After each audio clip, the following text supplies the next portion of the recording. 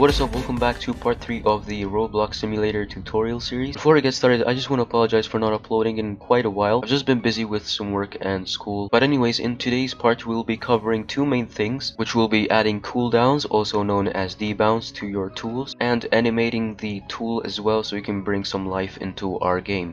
So before I get started, I'm just going to be addressing an issue that you guys have been talking about in the comments. So if you downloaded the tutorial place from the link in the description or from the comments and you click play, you might notice that you have this type of error and nothing seems to be working. So you need to actually fix this. It's pretty simple. All you have to do is press Alt P on your keyboard, so you can publish this place. So you can create a new place or publish it on an older place. Once the game is public, you can click play and it should work completely fine. Okay, so let's get started with the first part, which is adding a cooldown slash debounce. So if you go ahead and use the weight right now, you can see that you can click as fast as you can, and we want this to be slower so that you can't gain strength this quickly. So the way we're going to do this is by going into the weight script, and we're going to be adding a new variable. So local debounce equals true, and we're going to take this and place it up here. And we're also going to be doing a wait time amount. So we're just going to name this cooldown equals, so let's make it that they can press every half a second, so 0.5. So now we're going to into this function and we're going to do if debounce, then, and put an end statement at the end. So now we have this. So if debounce, then you can add strength. So now we're going to do debounce equals false, and wait cooldown debounce equals true.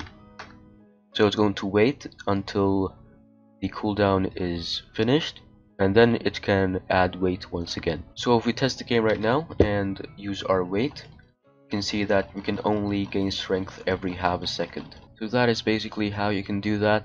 Also, if you want to change this cooldown amount, you can make this however long you want. If you want it to be 0.1 seconds, you can do that, or you can do 2 seconds or more. But I'm just going to leave it at 0.5. Okay, so now let's get into the fun part, which is animations. So you're going over to the plugin section and you will see this area right here. So click Rig Builder and make sure it's on the R15 part, and you can choose any of these, but I would go for the block rig since it's the simplest to use.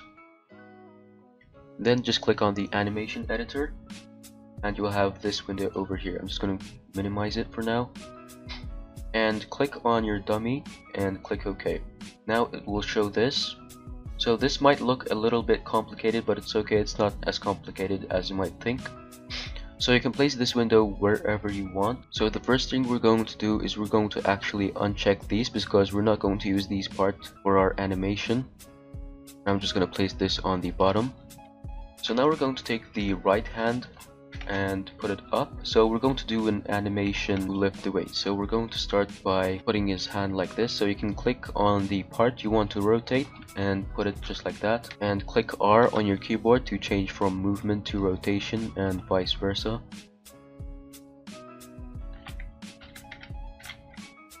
So this is the pose that he's going to hold the weight in. Let's actually modify it a bit. So there you go. Okay, now we can just export this and you can name it whatever you want. I'm just going to name this hold weight. Okay, now we want to do an animation for when he lifts the weight. So we're just going to go over by a little bit, and we're going to change this, rotate it so he's actually lifting the weight, and place this somewhere else, just like that. Now as you can see, looks like he's lifting the weights.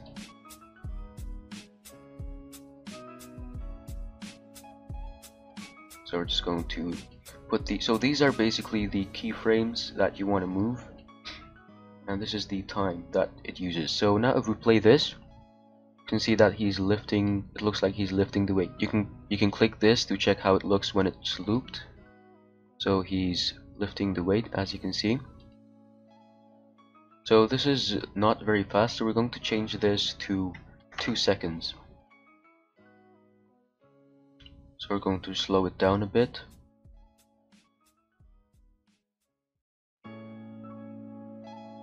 So he lifts the weight. And then we're going to go back over here and copy this part and click Ctrl V to paste it over here. So now we can see that he actually looks like he's lifting the weight. So you can make this look however you want. So I'm just gonna go ahead and put his arm a little lower, just like that. So this is the animation that we're going to use to lift the weight. So all you have to do now, once you've finished, click export and create new. I'm just gonna name this lift weight.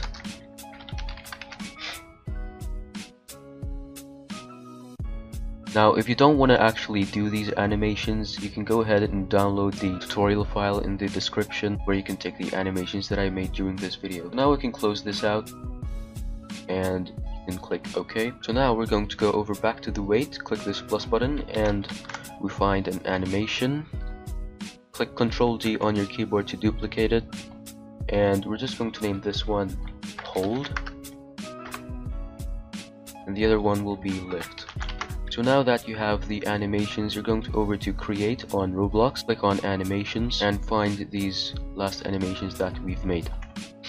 So this is for the hold weight. We're going to copy the ID and paste it in here. Same thing with the lift weight. We're just going to Ctrl C to copy it, go into the lift animation and paste it. So now we just need to script this. So we're going into our main script and we're going to add some new variables. So we're going to do local humanoid game.workspace :weight for child game.players.localPlayer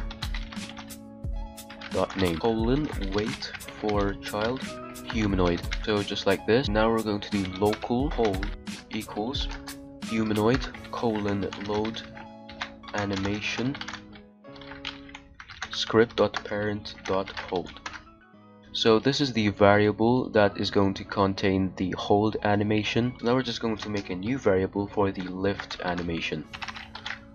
So same thing, humanoid :load animation and script.parent.lift. So now we need to add some new events. So we're going to do wait.equip :connect open brackets function hold :play and wait.unequipped :connect open brackets function